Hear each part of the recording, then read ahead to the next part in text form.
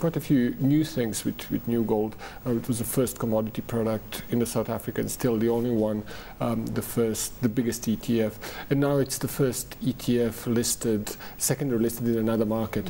Why Botswana? We have worked with Botswanan authorities and the Botswana Stock Exchange for over a year now. And Botswana market is quite interesting. It's a relatively small exchange. They have very little liquidity in that market. There is lots of demand for securities, for shares, but there is not enough supply.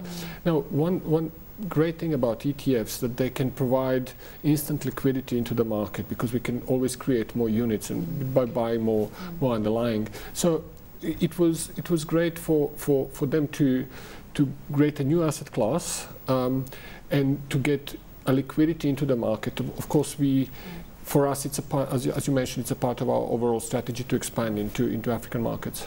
Okay, now a lot of people obviously look at gold as a safe haven investment, but we've also seen a lot of problems with commodities, with currencies, and people not really sure whether they should be moving into gold or not moving into gold, and whether they should be moving into the gold miners versus the ETFs. Just talk to us about the difference of going into an ETF versus bullion versus the gold miners. Well, there are really two questions. One is the difference between investing in gold versus the gold equities. When you invest in gold equities, you're investing in a company with all the associated risks by investing in a company, the management, everything, whether they're going to find gold or not. So you're investing in a whole bundle of risks.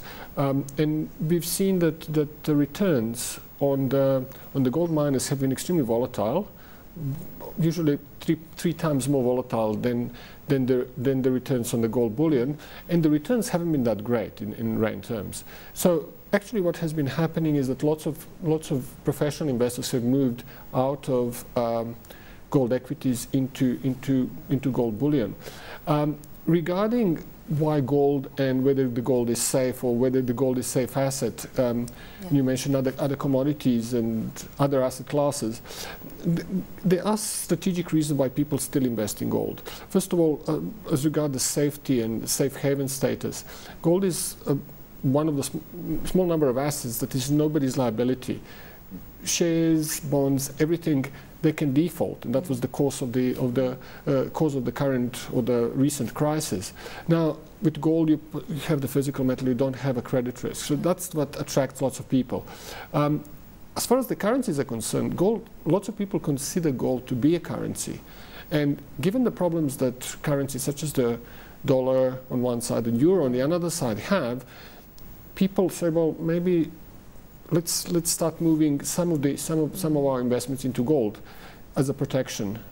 All right, and now when people invest in gold ETFs, do they incur the risk of having to pay capital gains taxes or other levies in the transaction, which would be the case if they were buying them in the United States, for instance? Well, that is something that depends from market to market. Obviously, every country is different from their tax regimes, and also every investor has their own tax consequences or tax situation that is specific. So we generally don't give tax advice to the investors, but it would depend on their personal situation.